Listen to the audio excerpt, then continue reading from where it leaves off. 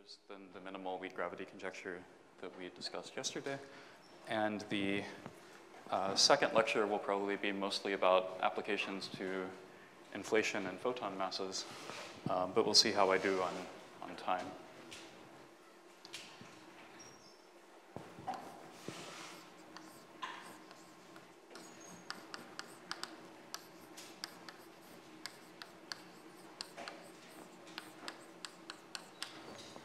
Okay, so to remind you, yesterday we talked about the minimal version of the weak gravity conjecture, which was that if I have a U1 gauge theory interacting with gravity, there should be some particle whose mass to charge ratio is smaller than that of large extremal black holes. And one question that one of you already asked yesterday, which is a very good question, is what happens if you have a larger gauge group than just U1? And an answer to that question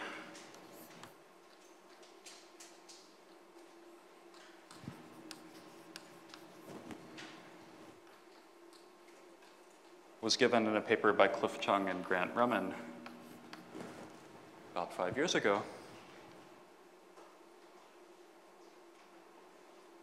And the argument that they gave is based on assuming that the interpretation of the weak gravity conjecture should be that any extremal black hole should be able to shed its charge by decaying to lighter things. So we saw that if you only had a single U1 gauge field, this condition was required in order for an extremal black hole to be able to decay into two things, one of which would have a larger and one of which would have a smaller mass to charge ratio.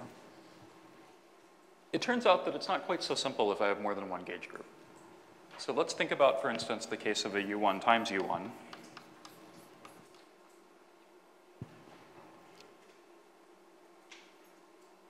You might think that to satisfy the weak gravity conjecture for a gauge group like this, I just need two charged particles, one of which obeys the bound for this U1 and one of which obeys the bound for that U1.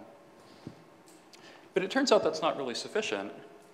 And the reason is that the form of the extremality bound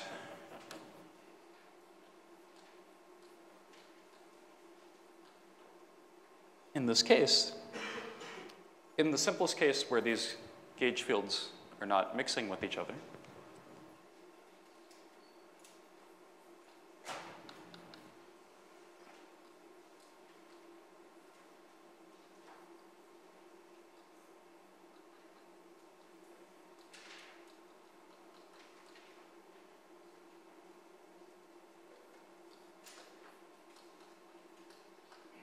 looks like this. So if I have a black hole that carries charges under both gauge groups, there's an extremality bound that depends on the square root of the sum of the squares of the charges under the individual gauge groups. And again, this is just because there are electric fields for each of these gauge groups outside the black hole, each of which are storing some energy.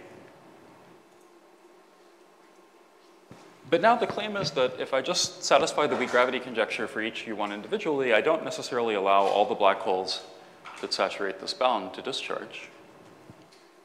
Okay, so that's easy to see. Suppose, let's just look at one sort of toy example. Suppose I give you two charged particles.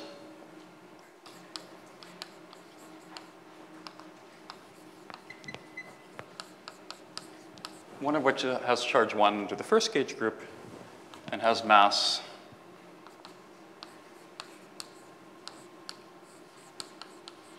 chosen to saturate the weak gravity bound, and the second of which similarly has charge 1 under the second gauge group. So if I were just looking at each U1 individually, this would be enough. But the claim is that this is not enough if I have a black hole that carries both charges. And so we can see that. Suppose I have a black hole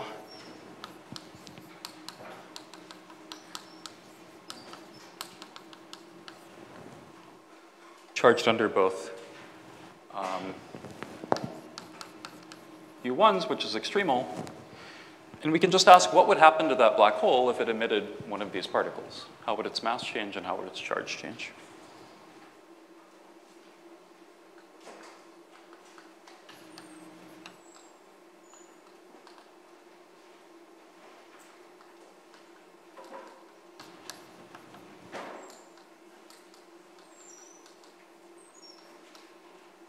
So suppose I can just emit this particle and lose mass m1, and similarly, its charge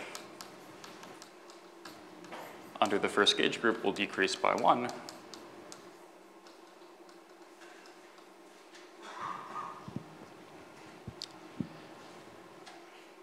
It might lose more mass depending on how much momentum this particle carries away, but this is the minimum amount of mass that it would lose.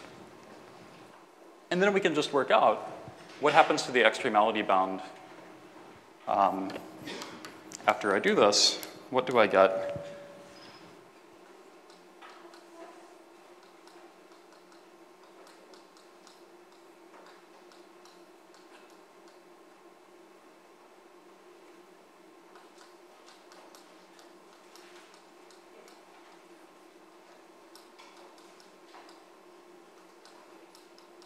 If I just evaluate this quantity, is it positive or not? And so if I expand out the square and subtract everything, what you will find is that this looks something like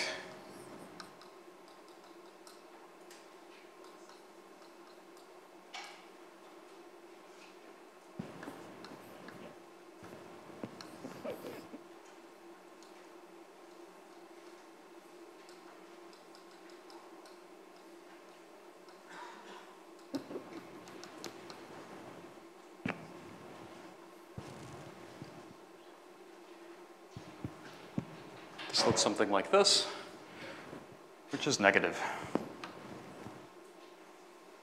So this decay is not kinematically possible because the black hole, by emitting this particle, would turn into another black hole that just isn't a good classical solution. It doesn't obey the extremality bound. And so adding these two particles is not sufficient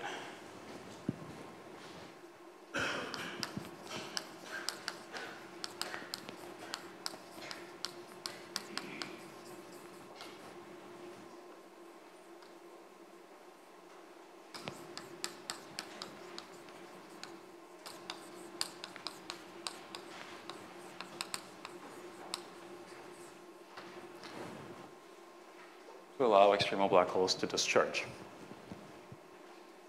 Okay. So this tells us that whatever the right condition is for a theory with more than one gauge group, it's going to be more complicated than just saying that you have to individually obey the bound for each gauge group independently.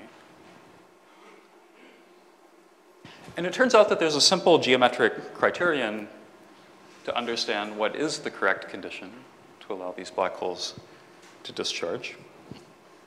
And Chung and Remen formulated this condition in this way. They said, consider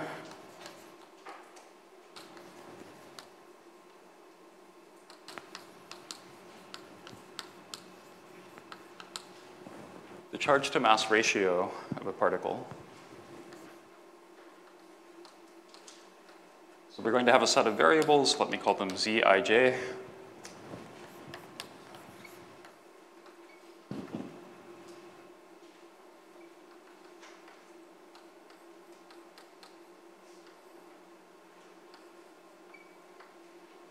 Which are given by the ratio of the charge of a particle in Planck units divided by the mass. And so the index I labels which charge we're talking about, which one of the gauge groups.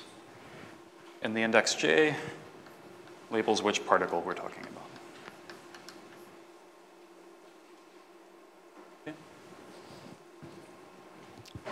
So for a given J, for a given particle,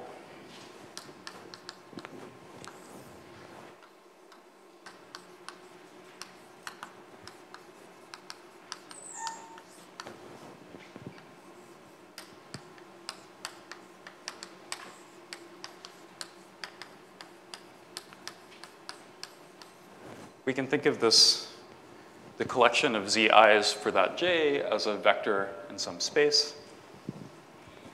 And the black hole extremality bound says that if I give you such a vector for a black hole,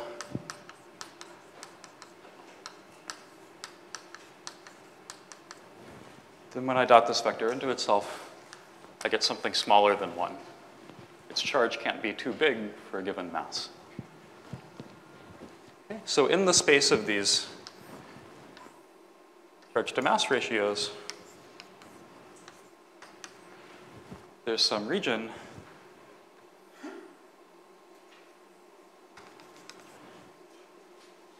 in which black holes can live. Okay. So this might be a space of many dimensions if we have many gauge groups, but there's some sort of ball inside this region that contains all of the black holes. So let me call that the black hole region. Extremal black holes would live on the boundary of this region if we compute using the two-derivative action. As I mentioned yesterday, if you have higher dimension operators, the black holes could move slightly outside or slightly inside this region, unless there's some other physics, like a BPS bound that follows from supersymmetry, that could force them to live exactly on the boundary of the region.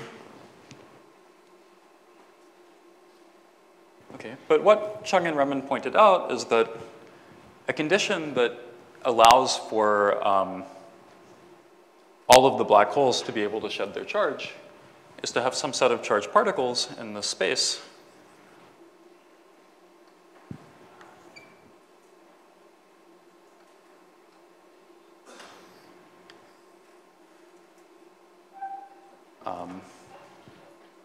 yeah, let me not try too hard to draw a three-dimensional picture because it's going to be difficult, but have some set of charged particles such that their convex hole contains the black hole region. Okay, so the convex hole meaning I connect up each of these particles and their antiparticles in such a way as to build a convex space.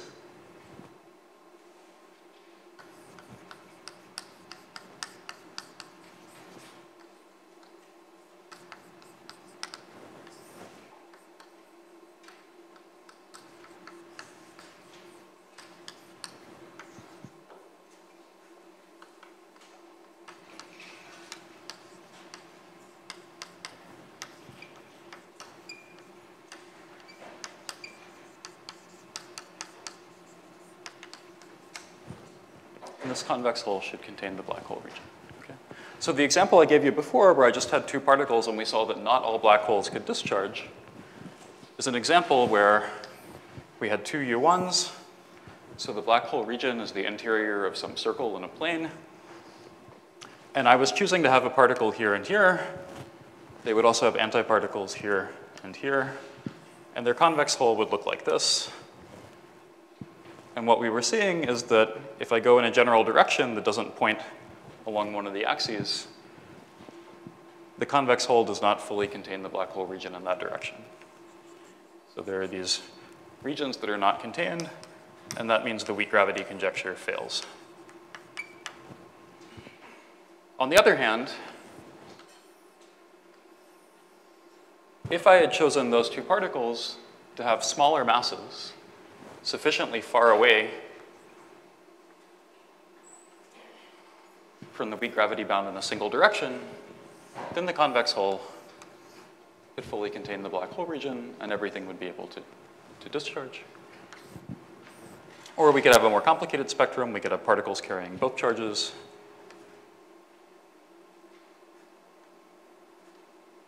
Maybe I could have a picture something like this. So the minimal version of the weak gravity conjecture doesn't tell you exactly what charges the particles have to have. It just says that whatever those charges are, the masses should be light enough that the convex hole contains the black hole region.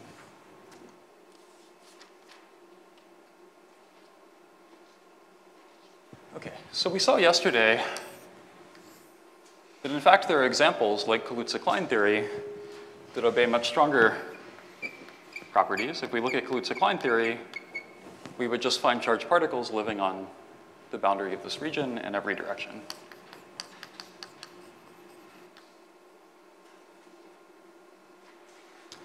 And there's a reason for that. It's because in this case, the extremality bound coincides with the BPS bound. If you study theories that have scalars, you'll find that the black hole extremality bound can sometimes take a different form. So for one example, if I take a string theory and compactify it, I will have both U1s that correspond to Kaluza-Klein charge or momentum around the circle, but also U1s that correspond to winding, how many times a string winds around the circle. And if you work out what black holes look like in that theory,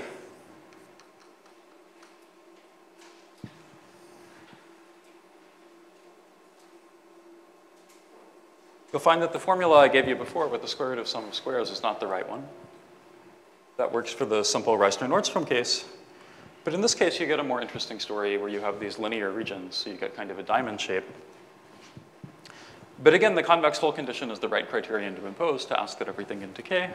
And in this case, again, because these are BPS charges, you find that you just have actual states carrying all of these charges in all directions along the boundary.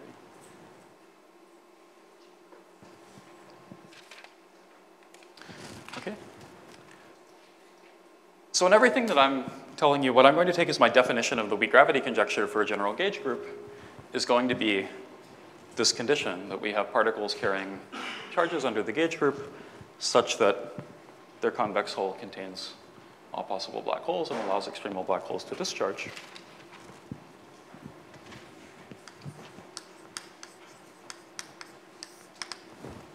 There's another way to formulate the weak gravity conjecture in theories that have scalars.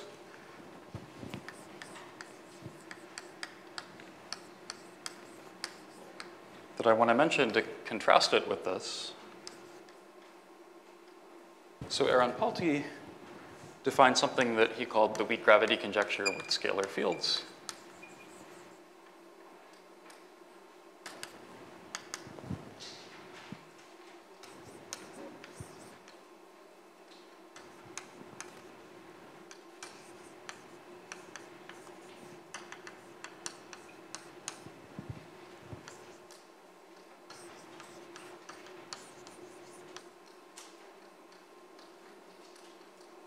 Which is that a particle should exist that obeys this inequality. The electromagnetic force should be bigger than the gravitational force coming from the mass plus the scalar force that depends on how the mass changes if I vary the value of the scalar field. And this is a version of what I would call the repulsive force conjecture.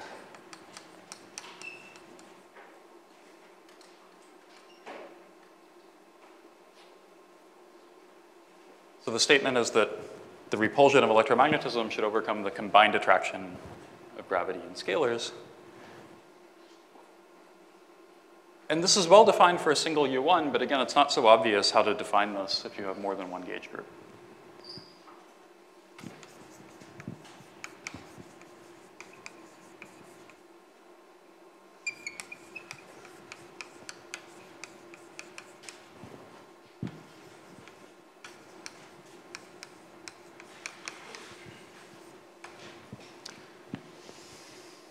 So there's no clear definition of this in the case of more than one gauge group.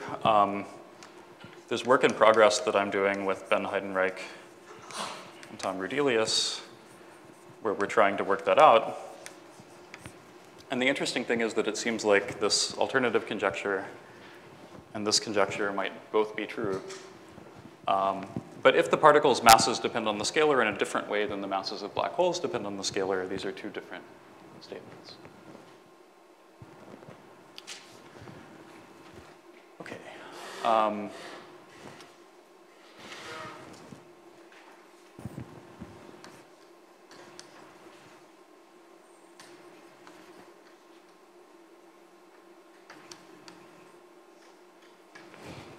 Another question you might ask is what happens for non-abelian gauge groups?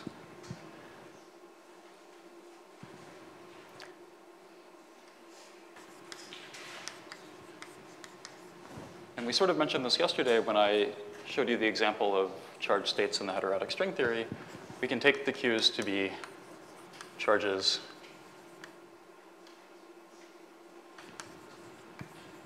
under the Cartan generators of the Lie algebra. So the maximal torus, the U1s that are contained inside the gauge group. And then we can still apply this condition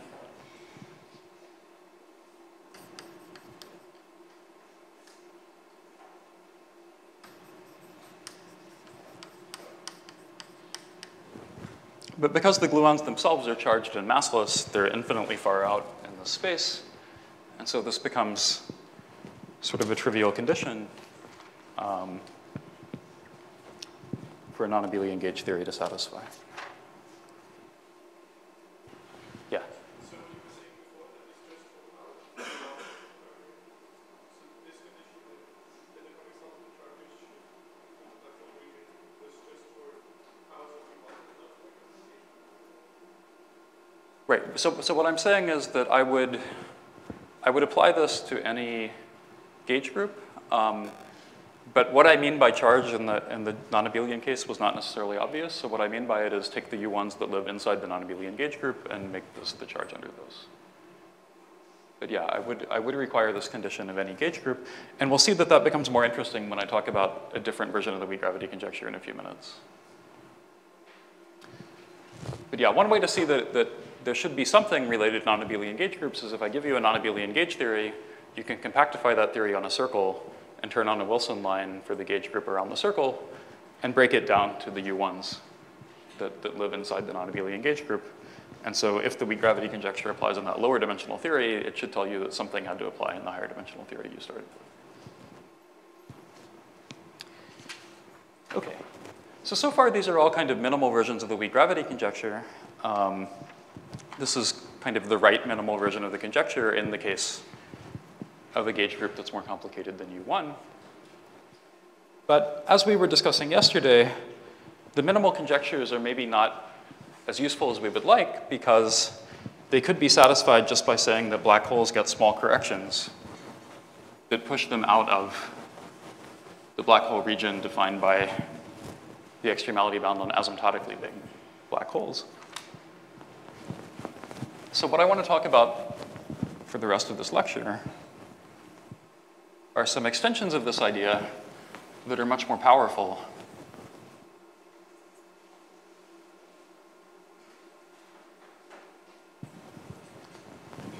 And which are motivated by the examples that I told you yesterday. So we talked about Kaluza-Klein theory, and we talked about the heterotic string. And we saw that in both cases, we had not just a single charged particle that obeyed the weak gravity conjecture, we had an infinite family of charged particles of different charges, all of which obeyed the conjecture. And this is closely related to another idea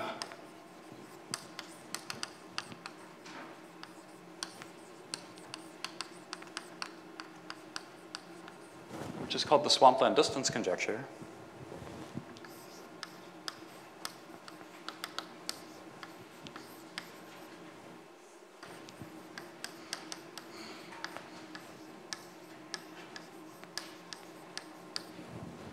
Which came from Aguri and Vafa, 2006. And so they had some set of conjectures, all of which were related to the fact that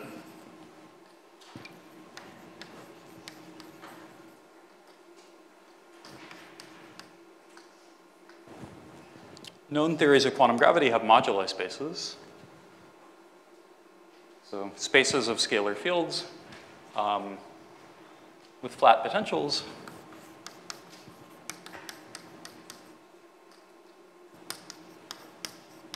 that are protected by supersymmetry.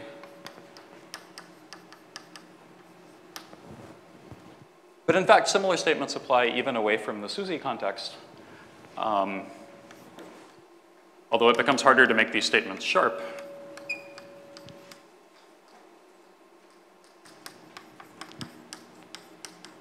We saw in Kaluza-Klein theory that we had this radion mode that controlled the size of the circle. Even in a non-supersymmetric theory, that field can be very light compared to the UV cutoff.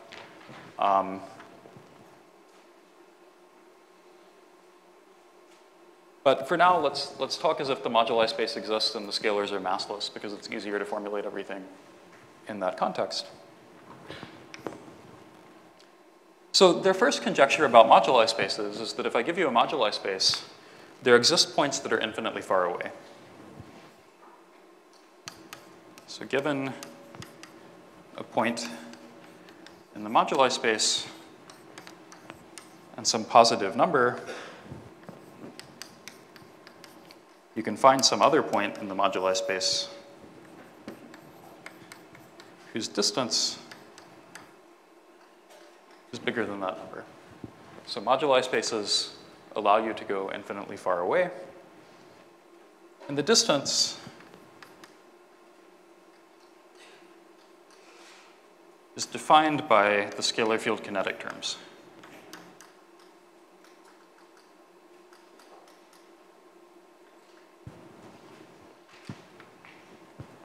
Okay. So there's some metric gij of phi, d phi I, d phi j. I guess I didn't say it before, but it's the same metric that appeared in Palti's statement of his weak gravity conjecture with scalar fields. When you compute the attractive force on charged objects due to scalars, you need to know the metric on that space. Okay. Now, the next statement that Aguri and Vafa made is where things really become interesting and make a connection to the weak gravity conjecture.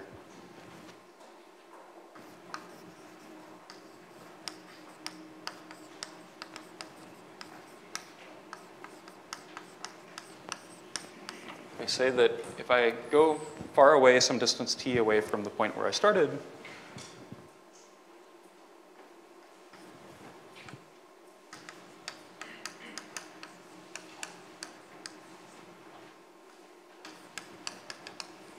I will find an infinite tower of light particles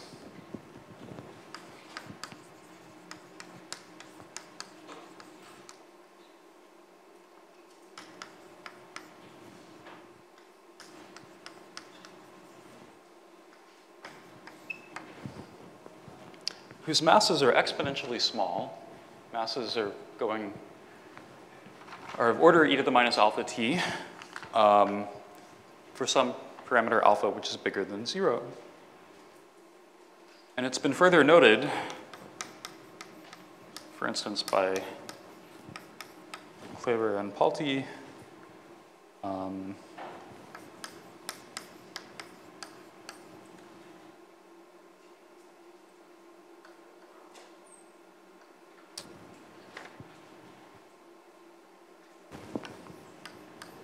that this number alpha in known examples is always order 1 in Planck units.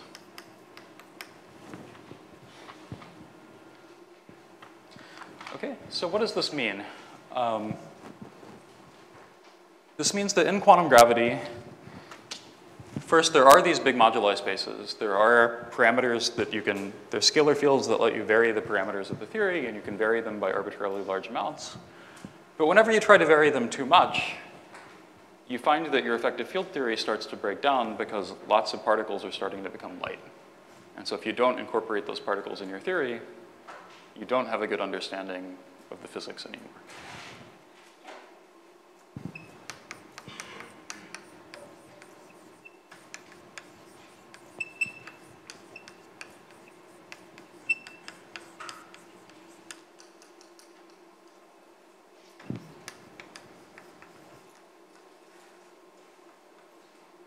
So effective field theories seem to break down for super Planckian field values.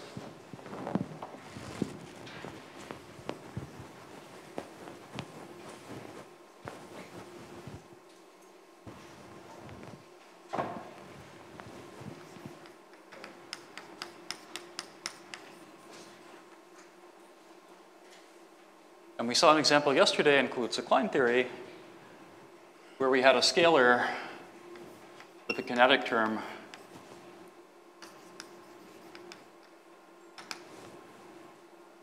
that loosely looked like m Planck squared d log phi,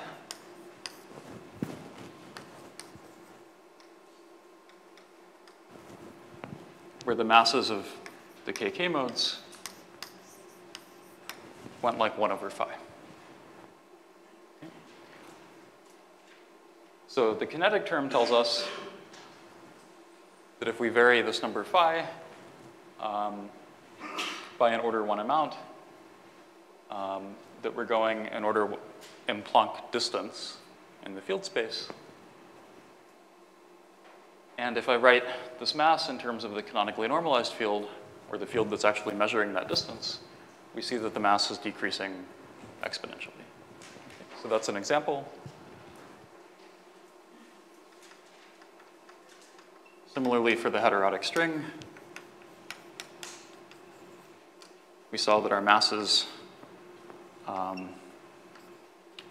roughly went like n divided by the square root of alpha prime, or n times the string mass scale. But that's exponentially small in the distance traversed by the dilaton. So alpha prime in Planck units depends on G string, which is exponential in the value of the dilaton. Okay, so these examples that we saw yesterday are illustrations that kind of capture all of the features that Aguri and Vafa say are general features of moduli spaces and theories of quantum gravity.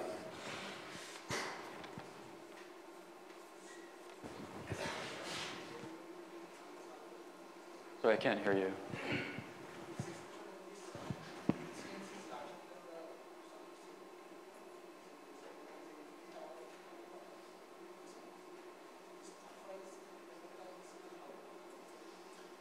Sorry, alpha is what?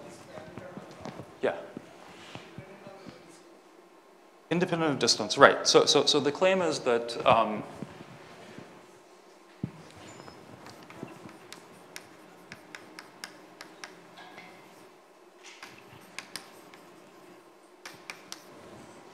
the claim should be taken to be an asymptotic claim about large t. So the claim is at large t, there's some number alpha for which the masses are decreasing like e to the minus alpha t.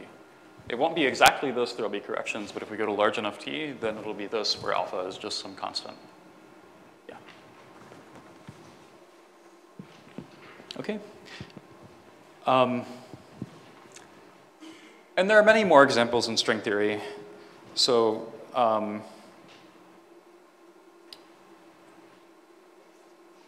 for example, let's say I build a 3+1 dimensional gauge theory.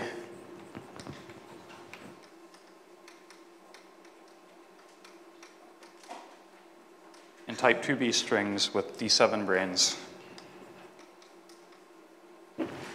wrapped on 4 cycles. Okay, so something that might be phenomenologically relevant if you're trying to construct something like the standard model within string theory. Then your gauge coupling 1 over g squared will go like the volume of these 4-dimensional cycles, and those volumes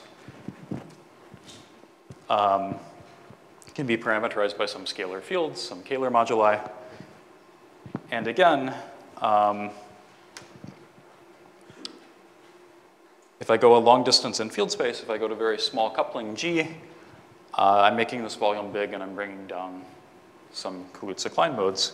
Not as simple as these Kaluza-Klein modes that live on a circle, but still some set of modes are becoming light as I make the volume big.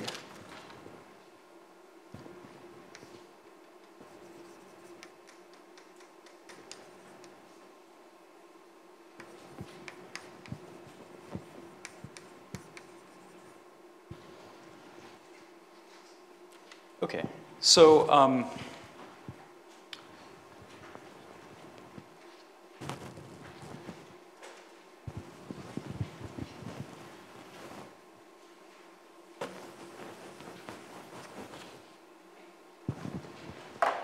that's the swampland distance conjecture. And it's already a very interesting conjecture from the viewpoint of thinking about things like theories of inflation, where you might want fields to travel long distances over time as inflation is happening. One distinction I should point out in that context is the distance that appears here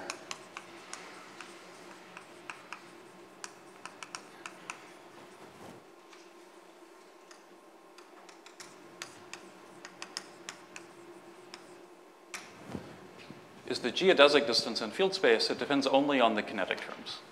Right, so I have some space of scalar fields. I know a metric on that space. I give you 2 points and ask you to measure the distance. You do it in the usual geometric way, just using the metric.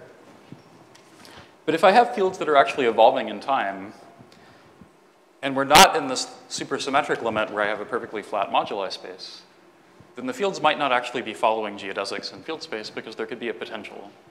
And the potential could change how the fields are evolving.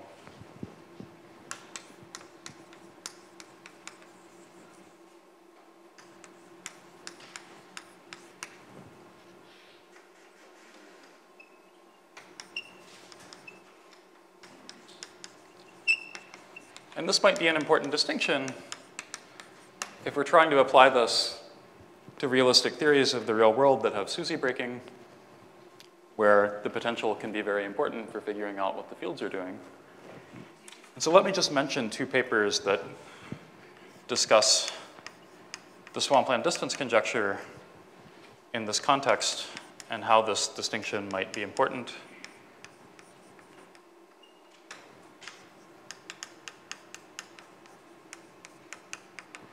One of these papers is by Hebecker and collaborators.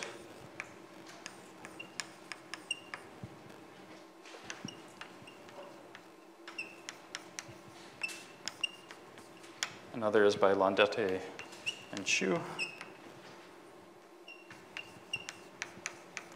And there's been various other recent work along these lines. So it's not completely straightforward to say that just because Aguri and Vafa tell us that if you go a long geodesic distance in field space, you'll bring down a tower of modes, that inflationary theories with long field ranges are excluded. You have to be a little bit careful in trying to make these kinds of arguments, because these statements are really statements about the limit of exact moduli spaces, which is not the limit that's useful for the real world.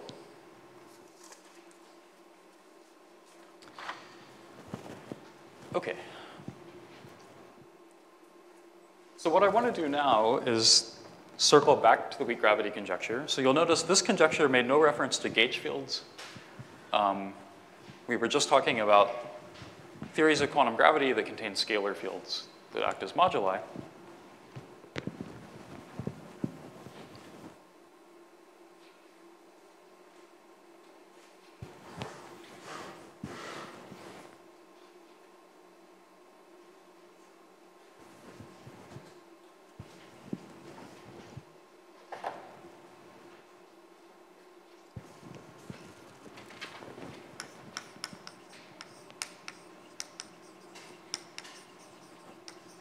But in string theory or Kaluza-Klein theory, as we've seen in examples,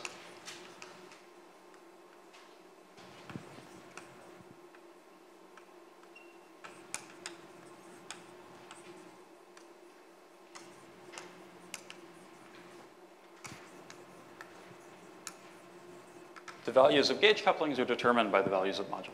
They're not just fixed parameters that you can't change. They depend on the values of some scalar fields. And so this starts to bring us to a link between these ideas and the weak gravity conjecture. The weak gravity conjecture grew out of the statement of no global symmetries, which was a statement that quantum gravity doesn't want you to have exact global symmetries, and therefore if I have a gauge coupling and I try to make it very, very, very small, something bad should happen. The theory should somehow break down. Well, in a lot of contexts, what happens when you try to make a gauge coupling very small is precisely that you're taking a long distance limit in moduli space. The small gauge coupling corresponds to a very big value of some scalar field, just as happened here in Kaluza-Klein theory. The gauge coupling was set by the value of phi. And so if you want to make a small gauge coupling, you have to go a long distance in field space. And then what Aguri and Vafa tell us is that some tower of modes should start to become light. And you should worry that you're going to lose control of your field theory because you don't know about all of these modes that are coming down from the UV cutoff and entering the energy scales that you would like to calculate in. Okay, so given these ideas, together with the weak gravity conjecture that I discussed before, it's tempting to conjecture something that's a little sharper than the weak gravity conjecture, which is that in the case where I try to send a gauge coupling to 0, a tower of modes is going to become light.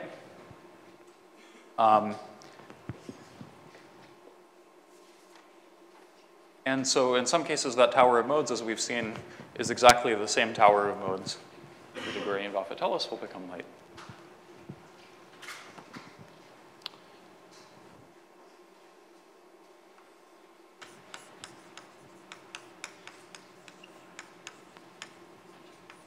Okay, so just sort of trying to put these pieces together, it's tempting to guess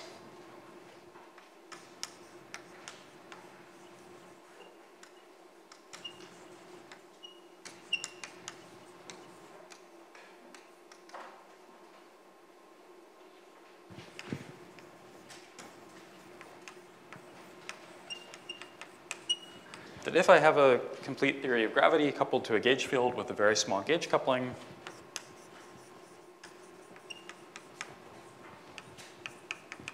there must exist an infinite tower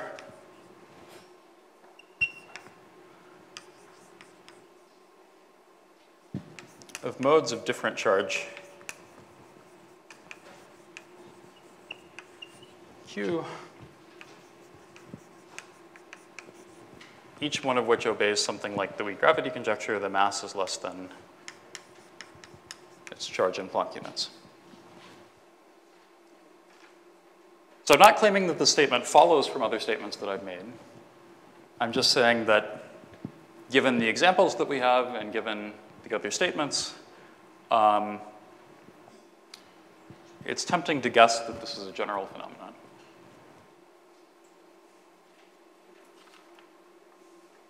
Okay, and so the statement in the sort of loose form that I've written it as here is something we might call a tower weak gravity conjecture.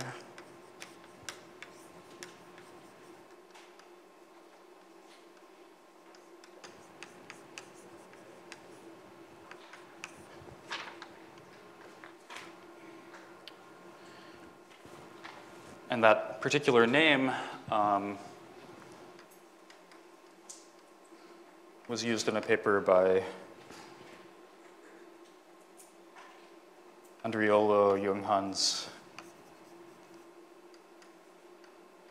Naomi Chu last year.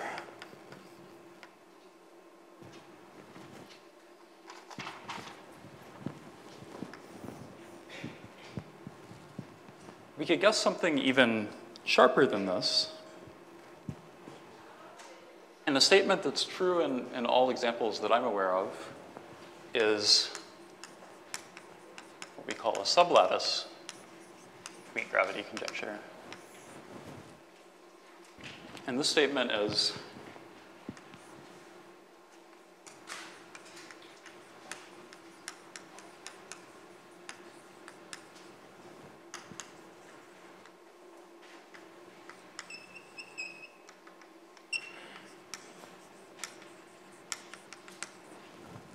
so there's some lattice of charges of gauge, charges under the gauge group that is allowed. And the suggestion is there's a sublattice of the full charge lattice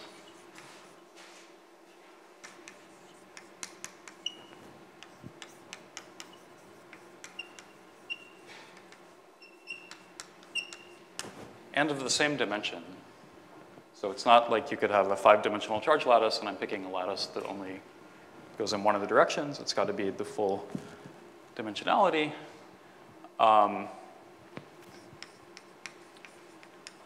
For which every site in the sublattice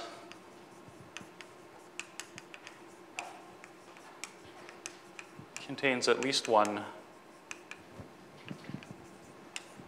super extremal particle.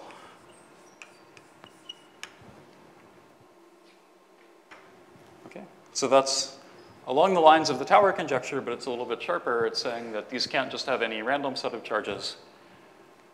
There should at least be some sublattice, so maybe it's all multiples of charge 2, maybe it's all multiples of charge 3, but there's some sublattice for which you can find an example of a particle obeying the weak gravity conjecture for every site in the sublattice. Okay, so this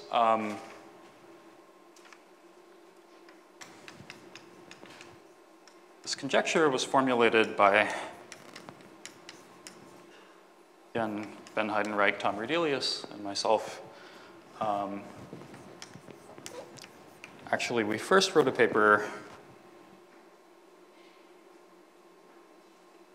I seem to be missing the exact archive number, but we wrote a paper in 2015 where we guessed that this was true for the full charge lattice. We didn't have the sublattice part. It turned out there was a counterexample, which I can briefly mention. And so we refined this to the sublattice statement in a paper in 2016.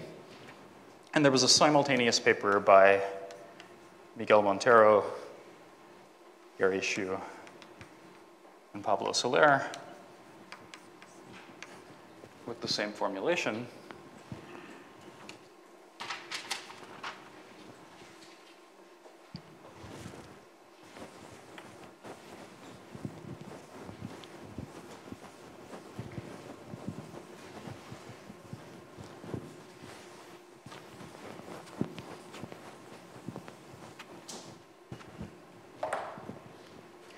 And we were led to guess this, not by the logic that I was giving you here that started from thinking about the swampland distance conjecture and examples, but rather just by thinking about the weak gravity conjecture itself and trying to sort of stress test it and see if it was consistent. And the claim that we made in the 2015 paper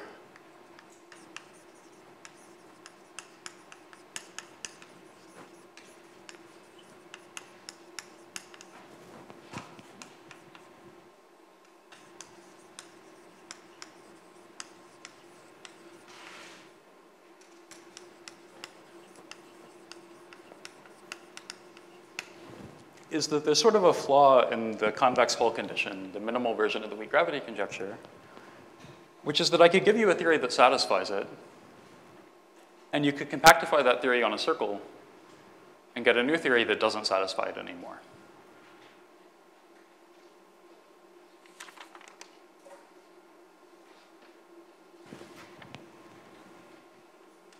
And the reason is the gauge group gets bigger.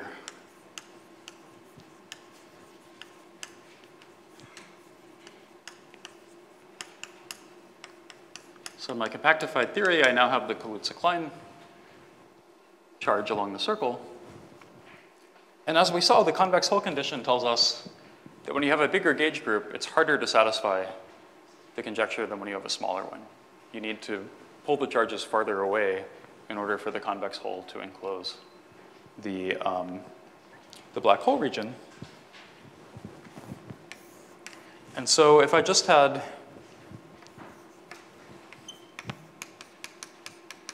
some particle with a sufficiently big charge to mass ratio to satisfy the conjecture in the one-dimensional case, for instance, where my black holes live on this line segment,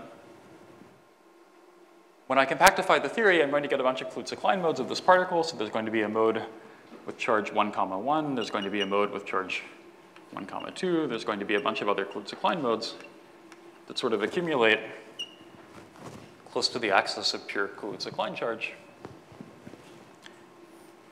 And so they will have some convex hull.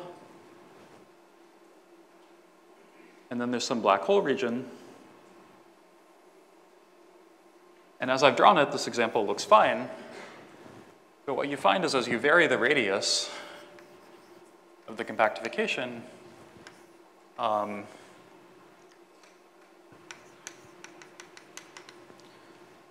there will always be some radii for which your Kaluza-Klein modes fail to fully enclose the black hole region.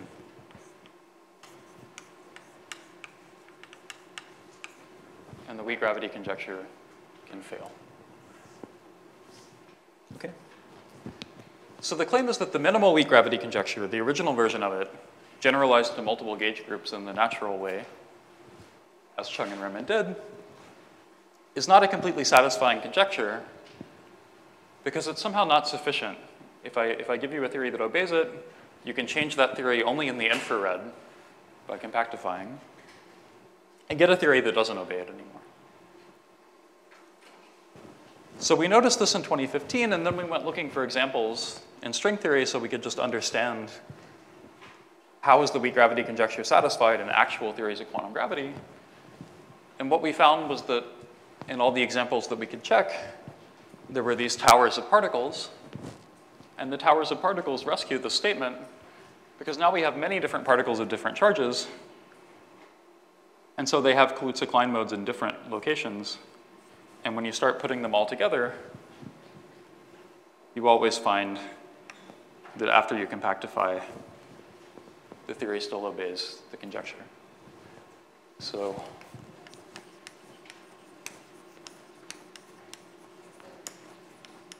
the claim is that these tower statements are more robust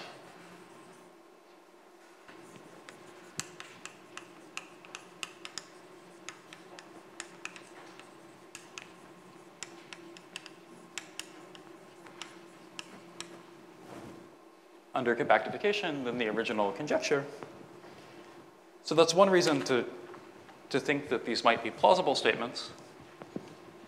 Another reason to think they're plausible, again, is they connect nicely to these distance conjecture ideas of Aguri and Baffa. And a final reason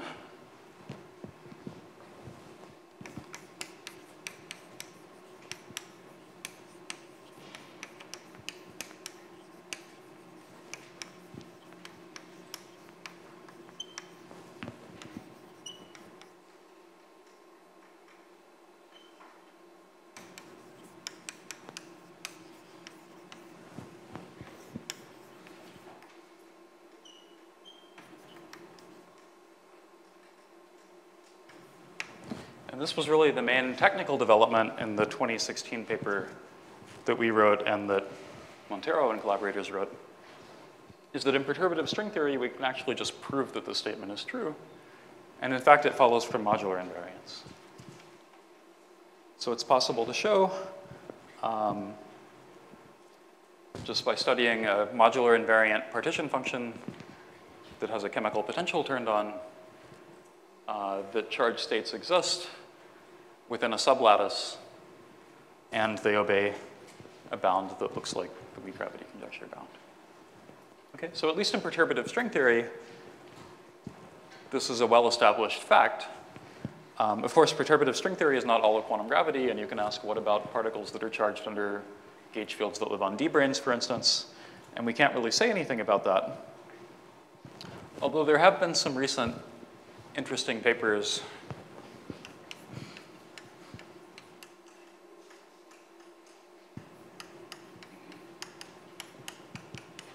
showing that a class of F-theory compactifications